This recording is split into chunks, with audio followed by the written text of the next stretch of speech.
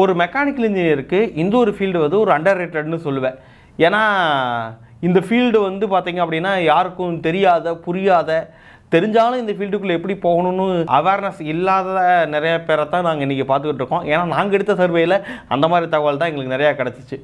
ஆக ஒரு மெக்கானிக்கல் இன்ஜினியராக இந்த ஆயில் அண்ட் கேஸ் பைப்பிங் அப்படின்னு ஒரு செக்டார் இருக்குது. இந்த ஆயில் அண்ட் கேஸ் இண்டஸ்ட்ரி பைப்பிங்குள்ளே ஒரு மெக்கானிக்கல் இன்ஜினியராக எப்படி நீங்கள் உள்ளே போகணும், அதில் என்ன மாதிரியான ஜாப் ஆப்பர்ச்சுனிட்டிஸ் இருக்கும், அதில் என்னெல்லாம் க்ரோத் இருக்கும், அப்ராடில் ஜாப் ஆப்பர்ச்சுனிட்டி இருக்குமா இருக்காதா, இதையெல்லாம் நீங்கள் தெரிஞ்சுக்கிறதுக்கான ஒரு ஃபுல் லென்த் வீடியோ தான் இது. ஸோ இந்த வீடியோவை ஸ்கிப் பண்ணாமல் ஃபுல்லாக பாருங்கள். அப்போ தான் நாங்கள் சொல்கிற வர கண்டென்ட் உங்களுக்கு தெளிவாக புரியும். சேனலை இப்போ தான் ஃபஸ்ட் டைம் வாட்ச் பண்ணுறீங்க அப்படின்னா மறக்காமல் சேனலை சப்ஸ்கிரைப் பண்ணிவிட்டு பெல் ஐக்கானை கிளிக் பண்ணி வைங்க. அப்போ தான் நம்ம போடக்கூடிய மெக்கானிக்கல் இன்ஜினியர் சம்மந்தமான வீடியோஸ்லாம் உங்களுக்கு நோட்டிஃபிகேஷனாக வந்து சேரும்.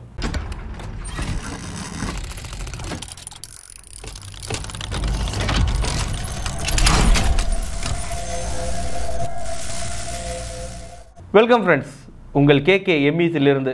ஆமாங்கய்யா, எப்போ வட்ட ஏதாச்சும் ஒன்று புதுசாக ஒன்று எடுத்துகிட்டு வர மாதிரி இந்த வருஷம் இந்த டைம் வந்துச்சு. இந்த டைம் வந்து பார்த்திங்க அப்படின்னா ஒரு piping, oil and gas piping. நிறைய பேர் இதை கேள்விப்பட்டிருக்கலாம். அந்த டேர்மை நீங்கள் ஏதாச்சும் ஆன்லைனில் படிச்சிருக்கலாம், இன்ஸ்டாவில் பார்த்துருக்கலாம்.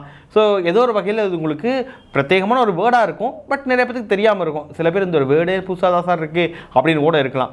இப்போ விசேஷம் என்ன அப்படின்னு பார்த்திங்க அப்படின்னா, இந்த மாதிரி ஆயில் அண்ட் கேஸ் இண்டஸ்ட்ரியில் பைப்பிங் ரிலேட்டடாக போகும்பொழுது ஒரு மெக்கானிக்கல் இன்ஜினியருக்கு என்னெல்லாம் வேலை இருக்கும் அங்கே அப்படின்னா, ஒரு பைப்பிங் டிசைன் இன்ஜினியராக நீங்கள் ஒர்க் பண்ணலாம், அண்ட் தென் பைப்பிங் இன்ஸ்பெக்டர் அப்படின்னு ஒர்க் பண்ணலாம், வெல்டிங் கியூசியாக ஒர்க் பண்ணலாம், எரெக்ஷன் அண்ட் கமிஷனிங் இன்ஜினியராக ஒர்க் பண்ணலாம், சைட் சூப்பர்வைசர், சைட் இன்ஜினியர், இந்த மாதிரி கேட்டகரியில் நீங்கள் ஒர்க் பண்ணலாம், அண்ட் தென் பிளானிங் இன்ஜினியராக நீங்கள் ஒர்க் பண்ணலாம், அண்ட் தென் என்டிடி டெக்னீஷியனாக ஒர்க் பண்ணலாம்.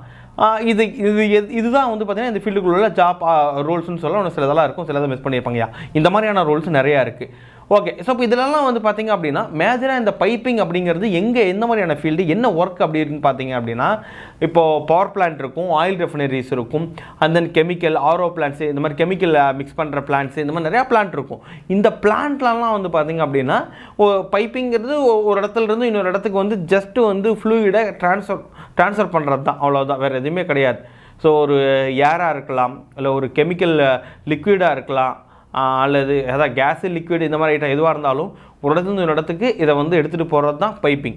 இப்போ ஆயில் ரெஃபைனரிஸில் ரொம்ப அதிகமாக யூஸ் பண்ணுவாங்க. க்ரூட் ஆயிலை வந்து எடுத்துகிட்டு போய் அந்த காலமில் கொடுத்து அங்கேருந்து தனித்தனியாக பிரித்து ஒவ்வொன்றையும் தனித்தனி டேங்கில் கொண்டு போய் சேர்க்கறது ஒரு பைப் லைனு. பவர் பிளான்ட்டு அழகாக தண்ணியை கொண்டு போய் பாய்லருந்து எடுத்துகிட்டு போய் அது அப்படியே ஸ்டீமாக மாறி ஸ்டீம் வந்து போய் டர்பைனை போய் வச்சு ரன் பண்ணி சுற்றிட்டு திருப்பியும் வந்து கூலிங் டவருக்கு வந்துடும். இதுக்கு தேவையானதும் pipe line. Chemical storage, chemical mixing டேங்க்ஸ்லேயும் பிளான்ட்ஸ்லேயும் இதே மாதிரி தான். ஆர்ஓ பிளான்ட்ஸ் கேள்விப்பட்டிருப்பீங்க, பார்த்துருப்பீங்க, அதுலேயும் பைப் லைன். அப்போது இந்த பைப்பிங்கை வந்து பார்த்திங்க அப்படின்னா ஒரு இன்றியமையாத ஒன்றா இருக்குது நம்ம இண்டஸ்ட்ரிக்குள்ள. இன்றைக்கி எந்த இண்டஸ்ட்ரிக்குள்ள இந்த பைப்பிங் இல்லாமல் இயங்க முடியாது. பட் அப்படியாப்பட்ட ஒரு இண்டஸ்ட்ரியை நம்ம மறந்தது எவ்வளோ பெரிய தப்பு, இல்லது நம்மளுக்கு தெரியாமல் இருக்கிறது எவ்வளோ பெரிய தப்பு, அது அங்கேயா. ஸோ அதை தெரிய வைக்கிறதுக்காக தான் இந்த ஒரு வீடியோவை. ஆமாங்க, அவ்வளோதாங்க மேட்ரு. இப்போ என்னென்னா, இப்போ இந்த மாதிரியான இடங்களில் டிசைன் போடுறதுலேருந்து, அதை எரெக்ஷன் பண்ணுறதுலேருந்து, மெயின்டெனன்ஸ் பண்ணுறதுலேருந்து, கமிஷனிங் பண்ணுறதுலேருந்து, இந்த மாதிரியான எல்லா ஒர்க்குமே வந்து பார்த்திங்க அப்படின்னா ஒரு மெக்கானிக்கல் இன்ஜினியர் சார்ந்ததே நிறையா இருக்குது. கிட்டத்தட்ட அதில் 70% ஆஃப் ஒர்க் வந்து மெக்கானிக்கல் இன்ஜினியர் சார்ந்ததாக இருக்கும். அப்போ அந்த ஒர்க்குக்கெல்லாம் நீங்கள் வந்து பார்த்தீங்க அப்படின்னா ஒரு மெக்கானிக்கல் இன்ஜினியராக போக முடியும். ஓகே, பட் இப்போ இந்த பைப்பிங்கில் உள்ள டவுட் என்னென்னா, இந்த பைப்பிங்கில் நிறைய பேர் ஆசைப்படுறது என்னென்னா, சார் பைப்பிங் டிசைனை பற்றி பெருசாக சொல்கிறாங்களே, பைப்பிங் டிசைனில் நம்ம போகலாமா அப்படின்னா, ஆமாங்கய்யா, பைப்பிங் டிசைனில் கம்பல்சரி ஒரு மெக்கானிக்கல் இன்ஜினியராக நீங்கள் உள்ளே போக முடியும். இதுக்கு ரிலேட்டடாக நிறைய சாஃப்ட்வேர்ஸ் இருக்குது. SP3D இருக்குது, E3D சொல்லுவாங்க, அப்புறம் PDMS அப்படின்னு ஒரு சாஃப்ட்வேர் இருக்குது. அது PVA லைட்லாம் பாய்லர் சம்மந்தமாக, ப்ரெஷர் வெசல் சம்மந்தமாக தான் அதிகமாக இருக்கும். ஓகே, இந்த மாதிரியான சாஃப்ட்வேர்ஸ்லாம் இருக்குது. ஆக்சுவலாக இதில் என்ன ஒரு மிகப்பெரிய விசேஷமாக இருக்கும் அப்படின்னா, இந்த டிசைன் போட்டு தர்றத அது அப்படியே குவாலிட்டி கண்ட்ரோல், குவாலிட்டி இன்ஸ்பெக்டர் அல்லது piping inspector, piping QC, piping engineer, இந்த மாதிரி இருக்கிறவங்க என்ன பண்ணுவாங்கன்னா, அந்த ட்ராயிங்கை வச்சு அந்த பைப் லைனை எரெக்ஷன் பண்ணுவாங்க. எரெக்ஷன்னா ஜஸ்ட்டு அசம்பிள் பண்ணுவாங்கன்னு வச்சுக்கோங்களேன். அசம்பிள் பண்ணுவாங்க. அதுக்கப்புறமா அதில் என்டிடி டெக்னீஷியன் செக் பண்ணுவாங்க. ஸோ இது வந்து பார்த்திங்கன்னா ஒரு சூப்பரான ஒரு ப்ராசஸ், ரொம்ப ரொம்ப ஜாலியான ஒர்க்கு. ஏன்னா நிறையா பேருக்கு யோசிக்கிறது என்ன அப்படின்னா, மெக்கானிக்கல் இன்ஜினியர்னால் ஒரே வேலையை ரிப்பீட்டடாக செஞ்சுக்கிட்டே இருக்கணும் அப்படின்னு கிடையாது. நீங்கள் இந்த பைப்பிங் ஒர்க்லாம் போயிட்டீங்க அப்படின்னா ஒரு நாள் ஒரே பைப்பை தான் வச்சுக்கிட்டு இருப்பீங்களா என்ன? அப்படியே ஸ்டெப் பை ஸ்டெப்பாக வரும். பாயிலேருந்து அப்படியே கனெக்ஷன் எடுத்துகிட்டு போனால் அங்கே போனால் அங்கே ஒரு ஃபவுலிங் நடக்கும். ஸோ அந்த ஃபவுலிங் நடக்காமல் இருக்கிறதுக்கு நம்ம என்ன பண்ணணும்? ஸோ இதெல்லாம் யோசிக்கும் போது புதுசான நாலேஜ் அண்ட் ஸ்கில் உங்களுக்கு டெவலப் ஆகும். அதுதான் எக்ஸ்பீரியன்ஸ். அதை வச்சு நம்ம அடுத்த லெவலுக்கு போய்க்கலாம். ஓகே, இந்த ஆப்பர்ச்சுனிட்டி பொறுத்தளவுக்கு oil and gas power plant செக்டரை ஓரியன்டாக இருக்கிறனால, ஈவன் ஷிப் பில்டிங்லையும் இருக்கும் பைப்பிங் ஓரியன்டாக இருக்கிறனால அதிகமான ஆப்பர்ச்சுனிட்டிஸ் வந்து பார்த்திங்க அப்படின்னா ஒரு 60-70% வந்து அப்ராடில் நம்மளுக்கு ஆப்பர்ச்சுனிட்டிஸ் இருக்கும். அப்ராட்லேருந்து ஒரு ஓப்பனிங் வருது அப்படின்னா அந்த ஓப்பனிங்கில் 60-70% பைப்பிங்க்கு உண்டான ஓப்பனிங்காக இருக்கும். நீங்கள் வந்து இதை வெரிஃபை பண்ணிக்கிறதுக்கு என்ன பண்ணுங்கன்னா, சும்மா நெட்டில் போயிட்டு piping QC, piping engineer, piping inspector இந்த மாதிரியான கேட்டகரியில் என்ன மாதிரியான ஜாப் ஆப்பர்ச்சுனிட்டிஸ் எல்லாம் அப்ராட்லேயே இருக்குது அப்படிங்கிறத ஜஸ்ட் கூகுள் பண்ணி பார்த்தீங்க அப்படின்னா உங்களுக்கு ஒரு கிளாரிஃபிகேஷன் வரும்.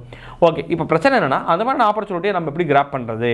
ஏன்னா அதில் எல்லாம் பார்த்தீங்கன்னா எக்ஸ்பீரியன்ஸ் கேட்டு வச்சிருப்பாங்க. சரி, எக்ஸ்பீரியன்ஸ்னால் ஏதோ ஒரு இடத்துல வந்து பார்த்தீங்க அப்படின்னா நம்ம வேலைக்கு போனால் தானே எக்ஸ்பீரியன்ஸ் கிடைக்கும். அப்போ அந்த வேலை எங்கே கிடைக்கும்? ஒரு கேள்வி. ஓகே, சரி, இப்போ பைப்பிங் டிசைன் படிக்கணும் அப்படிங்கிறீங்க, இந்த சாஃப்ட்வேர்லாம் படிக்கிறீங்க. நான் பைப்பிங் சூப்பர்வைசராக போகணும் இல்லை பைப்பிங் QC-யாக போகணும், இதுக்கு ஏதாச்சும் படிக்கணுமா அப்படிங்கிற ஒரு கேள்வி வரும். ஓகே, இப்போ டிசைன் படிச்சுட்டா ஃப்ரெஷராக எங்கே வேலை கிடைக்கும்? அந்த வேலையை நான் எப்படி தேடுறது? ஓகே, இப்போ நான் ஃப்ரெஷராக வேலைக்கு போனால் எவ்வளோ சம்பளம் கிடைக்கும்? இந்தியாவுக்குள்ள எவ்வளோ சம்பளம் கிடைக்கும்? ஒரு 3 வருஷம் எக்ஸ்பீரியன்ஸ் ஆயிடுச்சு, ஒரு பைப்பிங் QC எவ்வளோ டிசைன் இன்ஜினியரோ நான் அப்ராட் போகிறேன், கல்ஃப் கண்ட்ரி அல்லது சிங்கப்பூர், கனடா இந்த மாதிரியான கண்ட்ரிஸ்க்கு போகிறேன். அங்கே எனக்கு எவ்வளோ சேலரி கிடைக்கும்? அதுக்கு எப்படி நான் அப்ரோச் பண்ணணும்? கன்சல்டன்சி மூலியமாக தான் மூவ் பண்ணணுமா இல்லை டேரெக்டாக கம்பெனி மூலியமாக மூவ் பண்ணணுமா? ஓகே, ஸோ இதனுடைய பேசிக்ஸ்லாம் என்ன? இது படிக்கிறதுக்கு கஷ்டமாக இருக்குமா? இது டிசைன் ஆகட்டும் இல்லை piping QC engineer, QC inspector இந்த மாதிரியான கேட்டகரிக்கு நான் வேலைக்கு போகணும் அப்படின்னா அதுக்கு ஏதாச்சும் படிக்கணும் அப்படின்னா என்ன படிக்கணும்? அது படிக்கிறது எனக்கு கஷ்டமாக இருக்குமா ஈஸியாக இருக்குமா? அதில் என்ன அப்படி கான்டென்ட் இருக்கும் அப்படிங்கிறது. இதை மாதிரி கேள்விகள்லாம் உங்களுக்கு இப்போ இருந்துச்சு அப்படின்னா ஐயா உங்களுக்கு ஒரே ஒரு விஷயம் நாங்கள் வந்து கொண்டு வந்திருக்கோம். ஏன்னா piping work shop, oil and gas piping work shop நம்ம MEC கோயம்புத்தூரில் வர 8/11/2025 சனிக்கிழமை காலையில் வந்து ஒரு 10 மணிக்கு ஸ்டார்ட் ஆகி ஒரு 5 மணி வரைக்கும் முடியும்.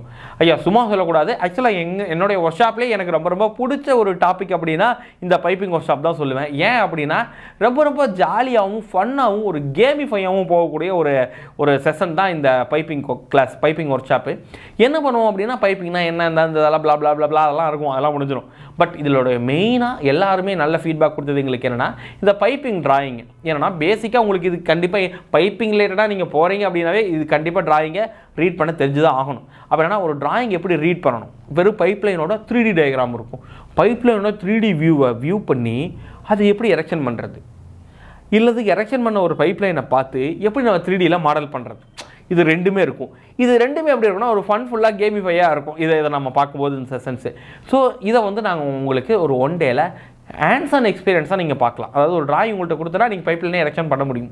இதுக்கு என்னென்ன டெக்னிக்ஸ்லாம் யூஸ் பண்ணுறாங்க அப்படிங்கிற ஒரு பேசிக் fundamental ஓரியன்டான piping related work shop தான் இது யாரெல்லாம் அட்டன் பண்ணலாம் அப்படின்னா ஆல்ரெடி ஒர்க் பண்ணிட்டு இருக்கிறவங்க, ஃபீல்டு சேஞ்ச் பண்ணணும்னு நினைக்கிறவங்க, இல்லை இதை பற்றி தெரிஞ்சுக்கணும்னு நினைக்கிறவங்க, காலேஜ் படிச்சுக்கிட்டு இருக்கிறவங்க, final years, pre final years அதன் படித்து முடித்தவங்க, இல்லை ஃபீல்டுக்குள்ளே இந்த ஃபீல்டு நம்மளுக்கு செட் ஆகுமா ஆகாதா, இதுக்குள்ளே போனால் நம்ம படிக்கிறது ஈஸியாக இருக்குமா கஷ்டமாக இருக்குமா அப்படிங்கிறத எல்லாமே நீங்கள் ஒரு சின்ன ட்ரையல் கிளாஸ் மாதிரி நீங்கள் தெரிஞ்சுக்க முடியும். ஸோ அதுக்கான ஒரு ஒர்க் ஷாப் தான் இது. ஸோ இதுக்கு வந்து பார்த்தீங்கன்னா ரெஜிஸ்ட்ரேஷன் ஃபீஸ் வந்து கண்டிப்பாக இருக்குங்க. ரெஜிஸ்ட்ரேஷன் ஃபீஸ் 199 மட்டும்தான், 199 ரூபா.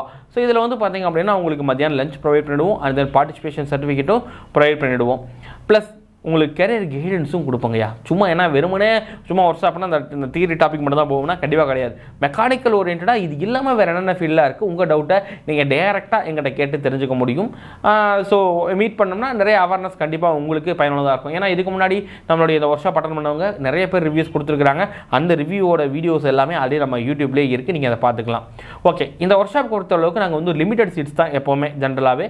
அதிகபட்சமாக வந்து பார்த்தீங்கன்னா 16 பேர் தான் இந்த ஒர்க் ஷாப் அட்டன் பண்ண முடியும். ஸோ லிமிடெட் சீட்ஸ் தான் இருக்கும். இந்த ஒர்க் ஷாப்புக்கு நீங்கள் அட்டன் பண்ணுறதுக்கு லிங்காக இருக்கிறீங்க அப்படின்னா கீழே டிஸ்கிரிப்ஷன் லிங்க் இருக்கும், ஜஸ்ட் கிளிக் பண்ணுங்கள். அது நீங்கள் வந்து இன்ஸ்டாகிராமில் எங்கேயும் பார்த்துட்டு இருக்கீங்க அப்படின்னா பயோவில் இருக்க லிங்க் இருக்கும், செக் பண்ணி பாருங்கள். ஸோ அப்ளை பண்ணுங்கள், உங்கள் ஃப்ரெண்ட்ஸுக்கும் இந்த வீடியோவை ஷேர் பண்ணுங்கள். அண்ட் தென் அப்ளை பண்ணிவிட்டு வர முடியல அப்படின்னா கண்டிப்பாக இதில் ரீஃபண்ட் பாலிசி எங்களுக்கு கிடையாது. அப்ளை பண்ணிட்டீங்கன்னா அப்ளை பண்ண தான், திருப்பி ரீஃபண்ட்லாம் பண்ண மாட்டோம். அதனால் if you are really interested அப்படின்னா மட்டும் இதுக்கு நீங்கள் அப்ளை பண்ணீங்க அப்படின்னா மச் பெட்டர். வேறு ஏதாவது டவுட் கிளாரிஃபிகேஷன்ஸ் உங்களுக்கு இருந்துச்சுன்னா கீழே டிஸ்கிரிப்ஷன் நம்பர் இருக்குது, கான்டாக்ட் பண்ணுங்கள், வாட்ஸ்அப் பண்ணுங்கள். எங்களால் முடிஞ்ச அளவுக்கு சீக்கிரமாக உங்களுக்கு ரிப்ளை பண்ணி உங்கள் டவுட்டை கிளாரிஃபை பண்ணுறதுக்கு முயற்சி பண்ணுறோம். Thank you so much.